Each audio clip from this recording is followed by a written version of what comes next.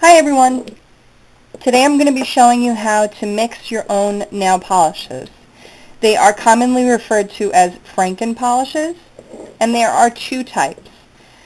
There are the unique ones that you create just by randomly picking colors, mixing them together and seeing what you get. And then there's the second type of Franken, which is making your own type of nail polish that is a mimic or a dupe of an existing color. I'll give you a couple examples right here. This is a Franken polish, and it is a dupe for MAC's Coconut Ice nail color. Now the trick with trying to recreate existing colors is to find someone that either has the color that you want to duplicate, or to go online and simply find a very accurate color picture of the nail polish that you're trying to replicate. So the Coconut Ice, if you look at the nail polish itself or you look at a picture, it's a very peachy, almost with a tinge of pink cream nail polish. So just by looking at it and describing it out loud, you know, okay, peach, and it has a little bit of pink. So right there, that kind of tells you. If you don't have any peach nail polishes, use orange, white, and then a pink to add that little bit of pink, and that's what was used to create this. Another dupe is this light dove gray color. It's a dupe for Nubar's Barricade. Sally Hansen's Wet Cement is also very similar to this. Gray doesn't get any simpler. It's simply white and black mixed together. Then you have another one right here. This is a dupe or a mimic of MAC's Peppermint Paddy. And I made this myself. Yeah, really easy. The second one is to just randomly grab colors and mix your own. This is a perfect example. This was a magenta, and it was a plain cream. I added I don't know if you can see that. I added a silver pearl to it, and it gave me that color. This is Sally Hansen's Green with Envy, which was just a lime green cream color, and I don't know if you could see it, but I added some green cosmetic glitter to the nail polish, and so now it has glitter in it. Really easy, very, very fun.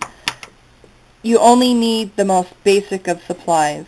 You need an empty nail polish bottle, so something that you're almost done with, or a color that you don't like, or a nail polish that isn't any good anymore. Simply empty out the bottle.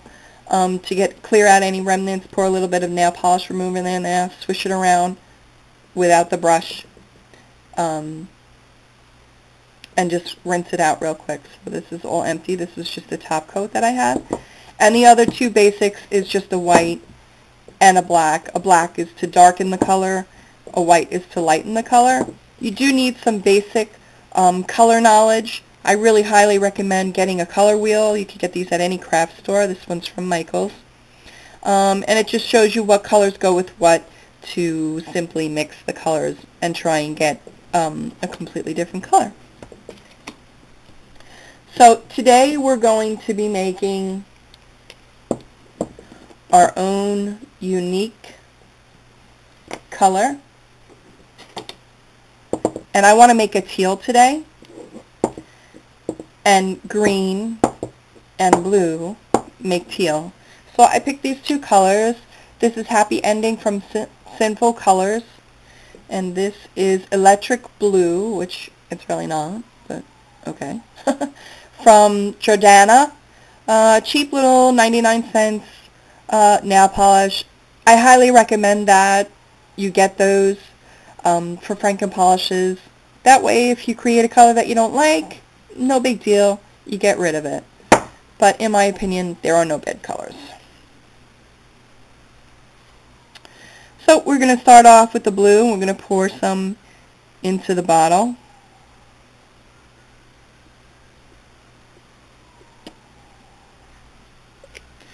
And then we're going to take our green, see, here's the blue right here. Going to take our green. I'm pouring equal amounts of each, but there really is no rule. Just play around with the colors and see what you get.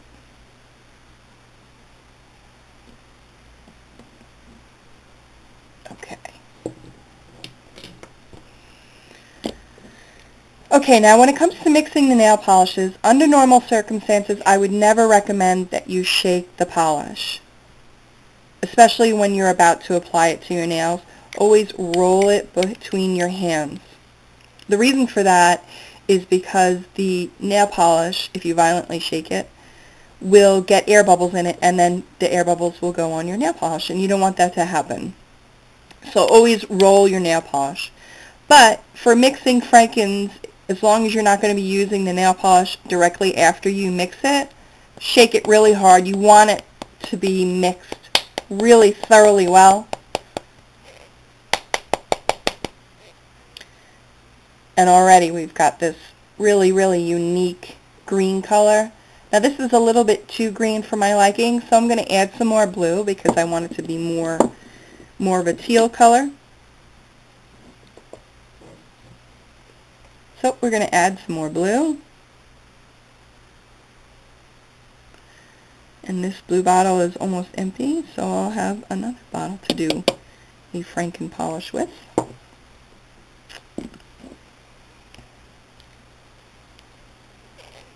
And we're going to shake it up again.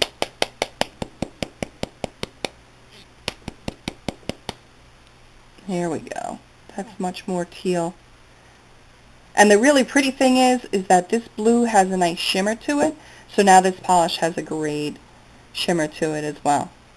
And it's completely unique. No one will ever have this because you create it yourself, which is really, really fun.